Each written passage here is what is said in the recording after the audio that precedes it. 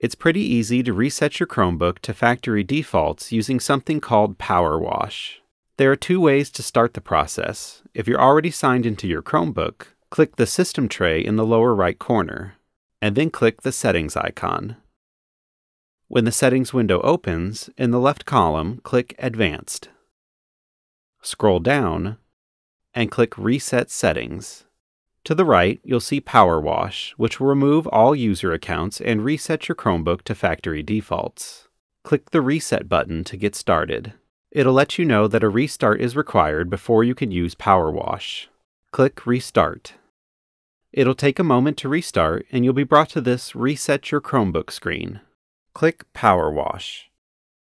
It'll warn you again that all of your user accounts and local data will be removed from the device. Anything that you have saved in Google Drive will be safe. When you're ready, click Continue. And your Chromebook will begin the Powerwash process. It may take a few minutes, and once it's finished, you'll be able to set your Chromebook back up again as if it was new out of the box. Now, there is one other way to start this Powerwash process. The way that I just showed you was if you're signed into your Chromebook, but you can also start the process if you're not signed in.